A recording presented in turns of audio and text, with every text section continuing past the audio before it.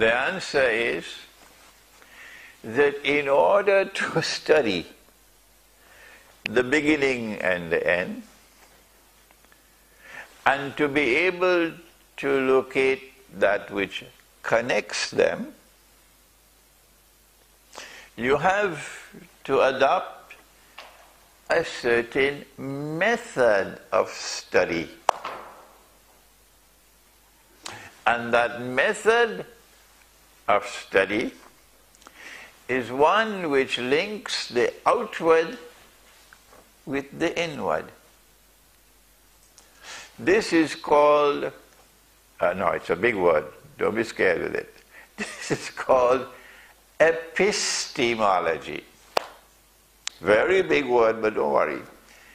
Epistemology, a theory of knowledge.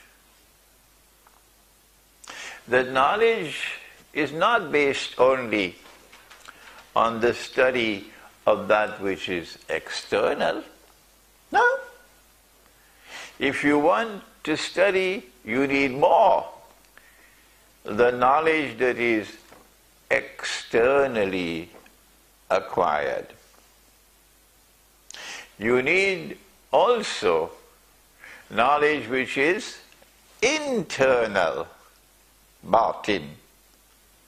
Knowledge which is internally received. We have with us Dr.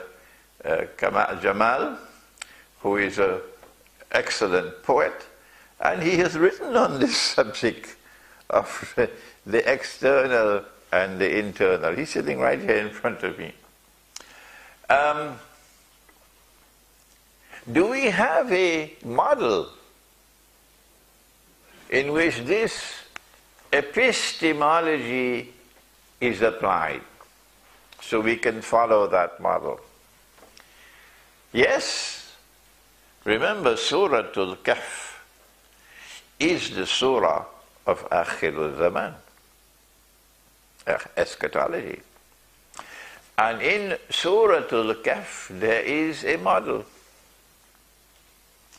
The story begins outside of the surah in Sahih Bukhari, and then it comes to the surah, where we are told that the most learned of all men, the most learned scholar of all, who is the model of scholarship in Akhirul Zaman, you will find him at Majma'ul Bahrain. You will find him at the place where the two oceans meet. They don't teach this in any university. No.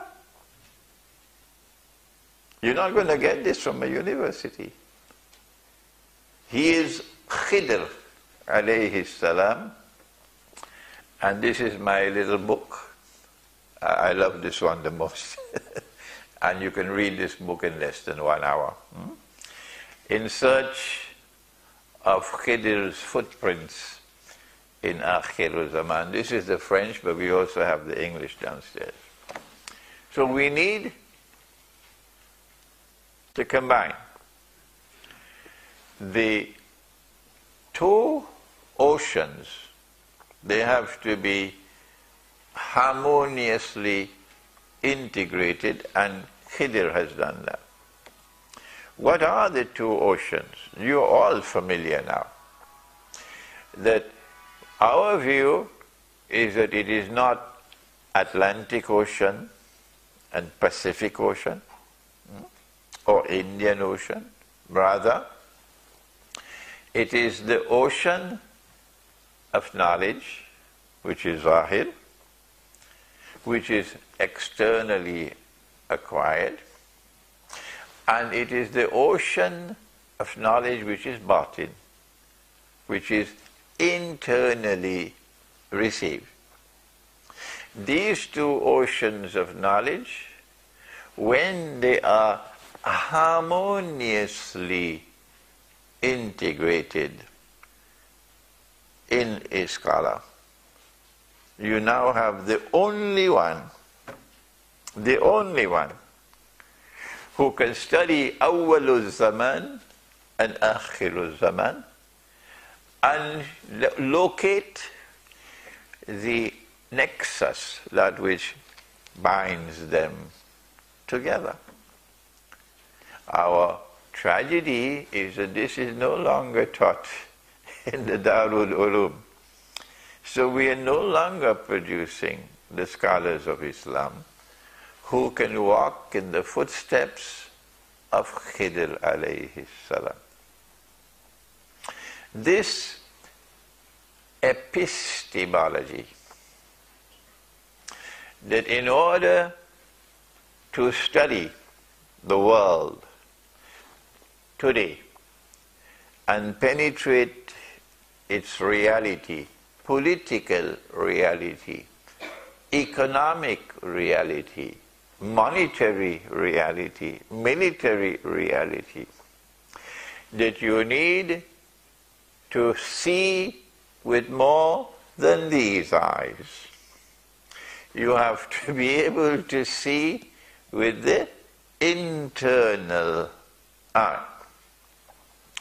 Before we end on the subject of epistemology, let us recall that Allah subhanahu wa ta'ala, in introducing Khidr alayhi salam, I'm sorry that my friend Mika is not here, the Orthodox Christian, because, he's coming later. Mika said to me, when I introduced him to Khidr alayhi salam, he said, but he resembles Jesus. Everything you said about him is the same thing like Jesus. Mika is coming later, inshallah. Allah said about Khidr alayhi salam two things.